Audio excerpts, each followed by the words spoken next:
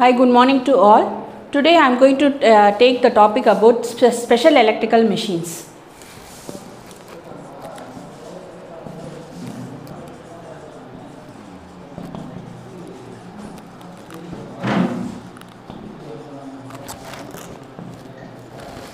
So we all know about the normal electrical machines such as DC motor, in that DC shunt and series type, and also about the induction motors and all other synchronous machines. So these motors are nothing but the conventional machines which were invented in the earlier days. Now the topic about special electrical machines evolves, or it is about the machines such as stepper motors,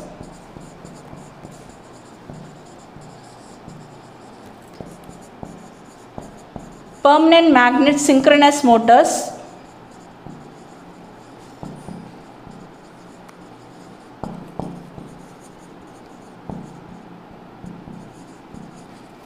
and permanent magnet brushless DC motors.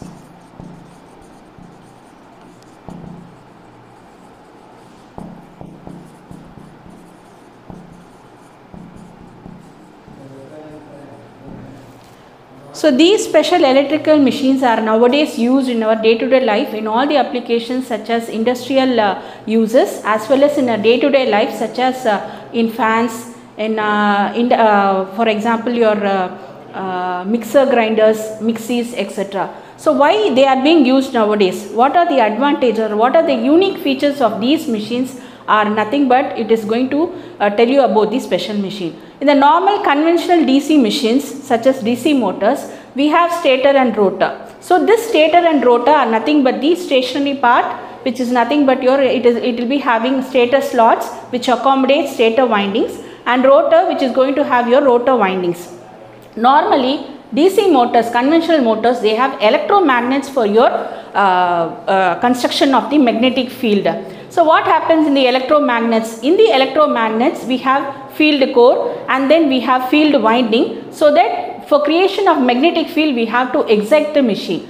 In the case of your other special machines, these things are being replaced by solid state devices and other power controlling switches. For example, if you take the PMBL DC motors, so this is one of the special machine which is used nowadays in all applications. So what is the speciality or the unique feature of this PMBL DC motors? So it is nothing but your brushless DC motors. Why it is called as brushless DC motors? We are going to replace the commutator, mechanical commutator assembly with the help of your electronic commutator assembly. So what is this mechanical commutator? In any DC machine, okay, if it is a DC motor or if it is a DC generator, the conversion of alternating quantity or alternating voltage or current into unidirectional voltage or current is inevitable. So because it is a DC machine, this principle or this working is being done by the commutator assembly. The commutator assembly, it has segments, many number of segments which are being touched by the brushes. The armature windings which is going to end in the commutator segment, it is going to give current if it is a DC motor, and if it is a DC generator, it is going to collect the current. So this mechanical commutator operation, it is being replaced by electronic commutator, which is nothing but it uses thyristor family for the same principle or for the same working. So what is a mechanical commutator?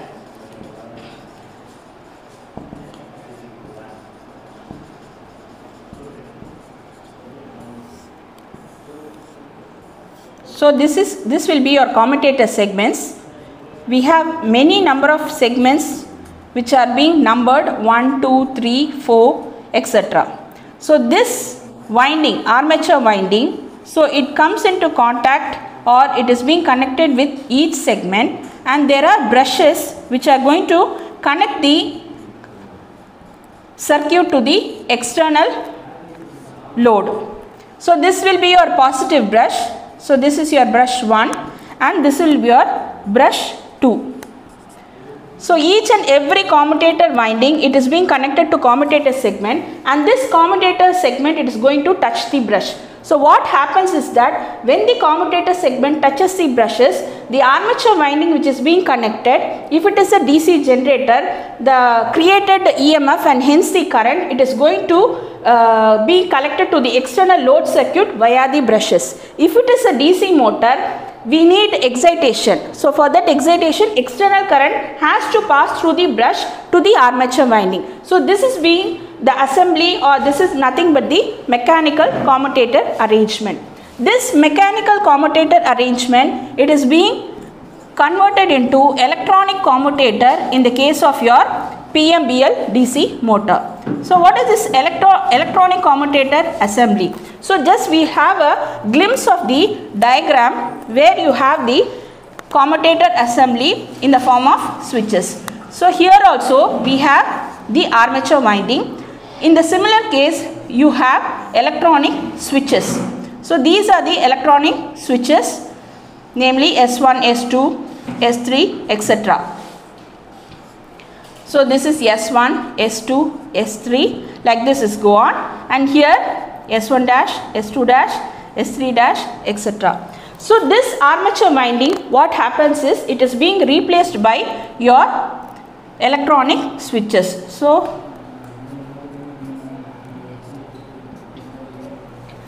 in this case, what happens is the solid state switches, namely your thyristor family, it may be a SCR, it may be a triac, it may be a diac, whatever may be the electronic assembly, this switches, it is going to be in a sequential manner controlled, or by making it on or making it off, you can control the switching sequence of the commutator, and from the armature winding, the current which is being collected, it is going to be given to the external circuit. So what is the advantage of this electronic commutator assembly is that you don't have any field winding in the case of your motors. In the case of your conventional DC motor, you have permanent you have electromagnets. In the electromagnets, what will happen? You have field winding. Then you have to give excitation and you have to maintain the machine. But in this case of when you go for electronic commutator assembly, there is a advantage of the size is being reduced because you don't have a big setup of commutator.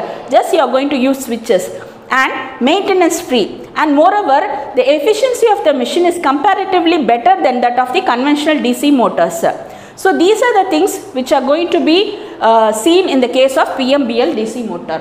So in the permanent magnet brushless DC motor, here also you have stator as well as rotor.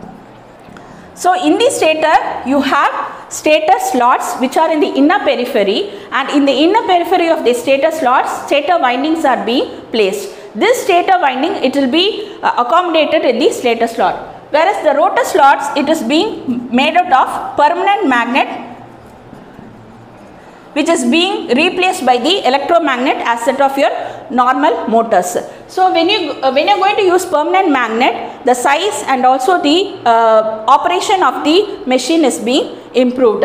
So what happens is the stator and rotor poles are nothing but they are same in number. When you take the other machines, sometimes we have dissimilarities. The number of rotor poles will be reduced than that of the stator poles, or it will be unequal. In the case of PMBL DC motor, permanent magnet brushless DC motor, the number of stator and the number of rotor are same. So this is the case of PMBL DC motor.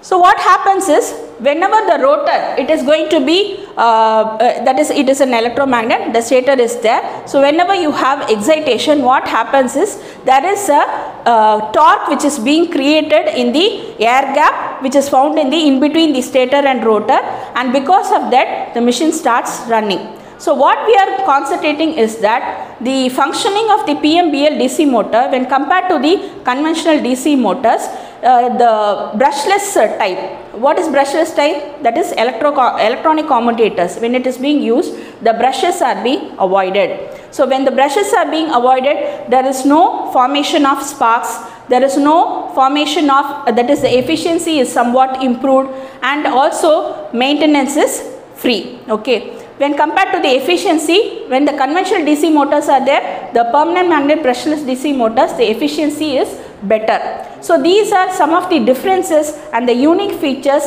when compared to the brushless conventional DC motors. So here we are going to understand about the mechanical commutator assembly. Here you are having the brushes, brush 1, brush 2, and here you are going to have the armature winding. So what will happen is each and every segment they are being connected to the armature winding, and what will happen is that through the brushes it will be given to the external circuit if it is a DC generator. If it is a DC motor, the current from the external circuit for the excitation purpose via the brushes it will reach the commutator segment. So when you see there is a mechanical touch or mechanical contact between the brush as well as the commutator segment. When it is going to rotate, when the armature is going to rotate, each and every segment it will take another position and it will be sequentially shifted.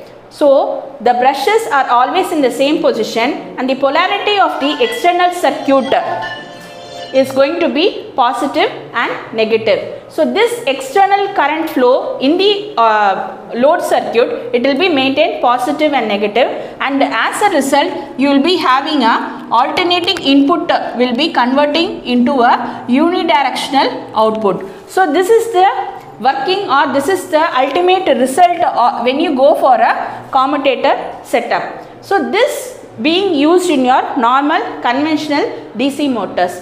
So when you have this type of arrangement, what will happen is this mechanical wear and tear of the machine, it is very much high, and also when the commutator segment doesn't going to suit or doesn't going to go to the next position, sparks will be arised from the brush to the commutator segment. So this is a hazardous thing, and this is also if it is not going to be controlled, it will lead to electrical shock and it will lead to mechanical failure. So all these things are being overcome when we replace the commutator assembly with the help of switches. So these switches, what will happen is, here each and every segment it is being connected to S1, S1 dash, S2, S2 dash, S3, S3 dash, like that different switches.